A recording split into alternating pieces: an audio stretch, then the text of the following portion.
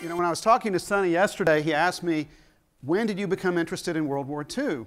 And I told him when I was 8 years old. And immediately I knew that was a mistake, because I figured if he said that in front of a crowd like this, they would immediately think, oh, I'll bet he had a normal childhood. World War II was the greatest conflict the world has ever seen. It ended more than 71 years ago with a peace surrender on the deck of the battleship Missouri in Tokyo Bay. You would think that now that we're in the 21st century, everything possible would have been written about World War II. But no, I guarantee you there's still plenty of history to write. There's still plenty of stories to be told. Here's one I'll bet you haven't heard. My stepmother was an Englishwoman from a Royal Navy family. Her stepfather, bear with me here, was a lieutenant in the Royal Navy in 1940. He told me the story of how he was in the destroyer Hero in a battle in a Norwegian fjord. Now there were explosions, torpedoes, shells, and it was a bad day for the fish in the fjord. Apparently, Lieutenant Alcock didn't have enough to do. So during the battle, he spent his time fishing these poor fish out of the water. And I thought, okay, well, that's a different story. I don't think that ended up in the captain's report of the battle. If it had, it might have gone like this.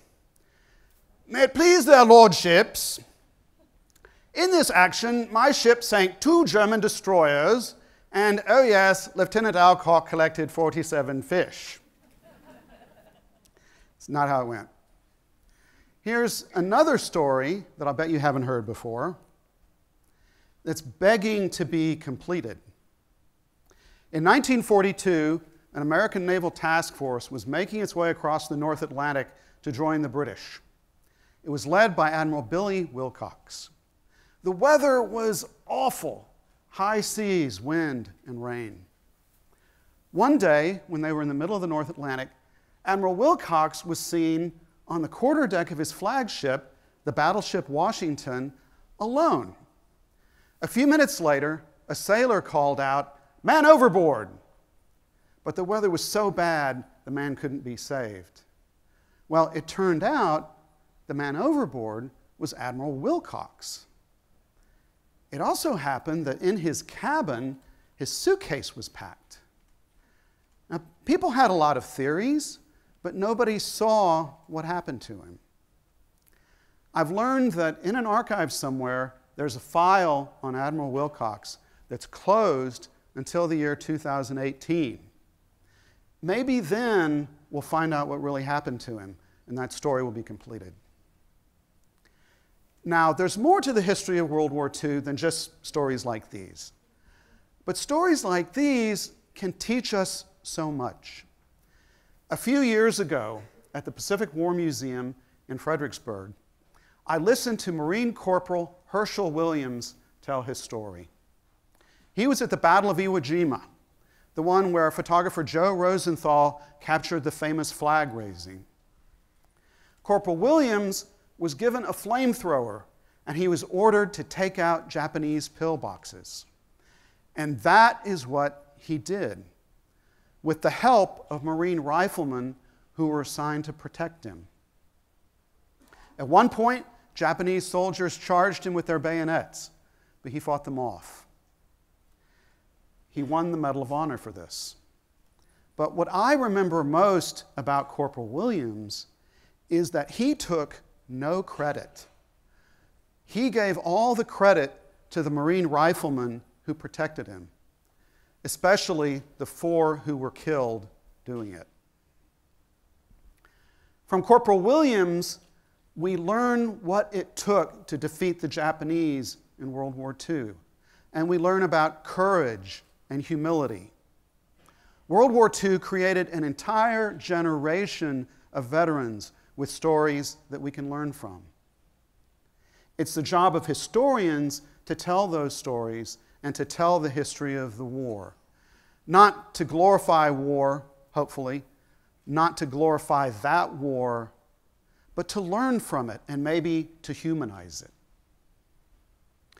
Now, there's no time limit on writing history, but the people who made history, the people who fought the war, can't live forever. And we're rapidly losing the veterans of the World War II generation. To me, this becomes very real when I pick up the phone and I call up one of the veterans I know who's still alive. This, by the way, is Corporal Williams. This, by the way, is a ship called HMS Eagle. This ship was the one a friend of mine named Fred Davenport was in. I called him up a few days ago and hoped that he would answer the phone. Fred had told me the story about how his ship was hit by 4 U-boat torpedoes and sank in 5 minutes. If Fred had been in his usual battle station in an ammunition magazine down below, he wouldn't have gotten out. But thankfully, he did. Thankfully, he answered the phone when I called. But Fred is 95. All of the World War II veterans I know are in their 90s, except for one, a Marine named Ron Van Stockham, who just turned 100. Now, these veterans are priceless. We're lucky to have them, but they're not going to live forever. But maybe all is not lost. If we talk to the veterans we now have, we record what they say, and if we look for things that the veterans who are no longer with us left behind, like memoirs, diaries, letters, photographs, those things are treasures that historians can use to tell stories. Sometimes the treasure is in the form of a letter. For instance, on the battleship Washington, an officer was censoring a letter that a sailor was writing to his mother back home. And the letter went something like this. Dear Mom, if you knew where we was and what we was a-going to do, you'd shit yourself. Love, Jake. The officer who censored this letter said he knew exactly how Jake felt. And that officer happened to have a famous name. It was Douglas Fairbanks, Jr., who spent the entire war in the U.S. Navy. Sometimes the treasure can come in the form of a memoir. Lieutenant Alastair Robertson was the navigating officer of this ship, HMS Abdiel. His daughter, Catherine, is the keeper of his private memoir of the war. In the memoir, he tells a story about how one evening he was on the bridge of the ship talking to a signalman, when the signalman suddenly blurted out, "Do you see them porpoises over there?" Well, all eyes looked over in that direction, but what they saw was not porpoises. They were the tracks of torpedoes heading straight for the ship. To avoid them, the captain ordered, "Hard a port!" But to Lieutenant Robertson, the ship took an unconscionable amount of time to turn. Well, she finally did, just in time, and those porpoises missed the ship by 30 feet. Now, sometimes the treasure is something that a veteran used in the war. Canadian Spitfire pilot Jerry Smith left behind a logbook and a diary, and those are kept by his younger sister, Wendy. In 1942, Smith flew a Spitfire off the American aircraft carrier Wasp, bound for the island of Malta. After he took off, his gas tank didn't work properly, and he decided to land back on board the aircraft carrier. Problem was, no one had ever landed a Spitfire on an aircraft carrier before. There's a good reason for that, because the Spitfire didn't have a hook to catch one of the wires along the flight deck to stop it. Much of the crew of the Wasp was watching breathlessly as this story unfolded. The first time Smith came in for a landing, he was waved off. He was coming in too high, too fast. He came around again. This time, he landed on the flight deck, and he started to brake. Nobody thought he was going to make it, except maybe him. But he did. He stopped his plane just short of the bow with 6 feet to spare. The crew went wild.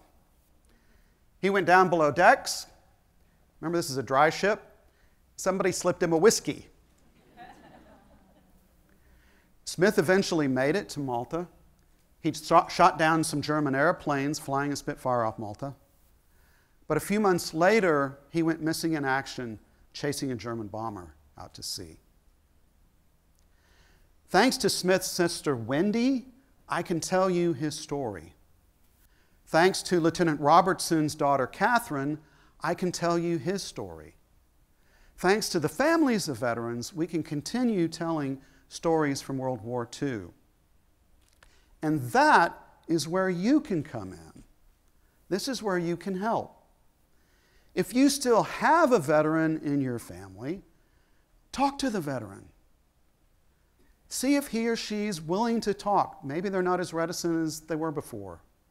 And record what they have to say. If your family had a veteran from World War II, then see if they left behind something that can help tell their story of the war in a big way or a small way.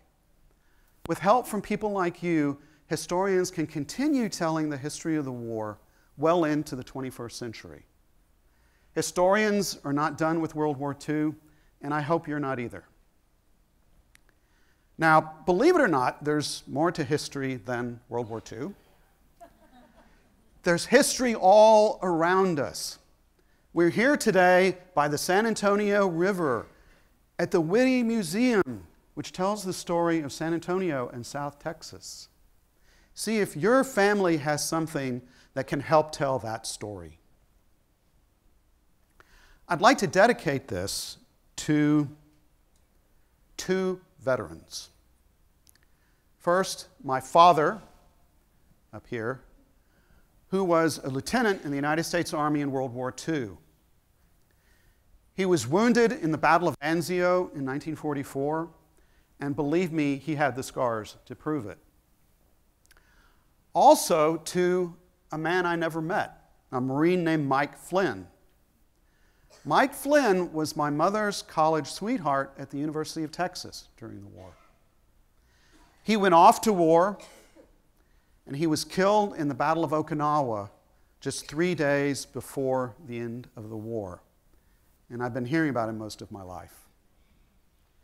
May we never forget our veterans, and long may we tell their stories. Thank you.